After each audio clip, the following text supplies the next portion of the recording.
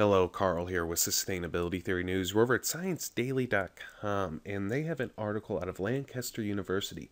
It's about a new process to create biofuels from coffee grounds. They talk about millions of tons of coffee grounds are just going into landfills every single year. And at the end of the article, they say 720,000 tons of biofuel could be produced in their new process that eliminates a toxic chemical called hexene that was used in the old process of getting the oils out of the coffee grounds, so you could then turn that into biofuels. This new system just uses methanol and another catalyst and just creates it in a one-step process. Takes 10 minutes, so it's much quicker as well. This could lead to the commercialization of used coffee grounds into biofuels.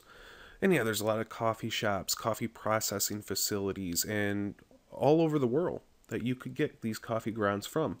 And normally, yes, they are just tossed into landfills. There's many other purposes, such as gardening, that coffee grounds come in handy for, but heck, biofuels could be nice as well. I will link to this article in the description, and if you'd like to see more news headlines like this, subscribe to my channel. Have a great day.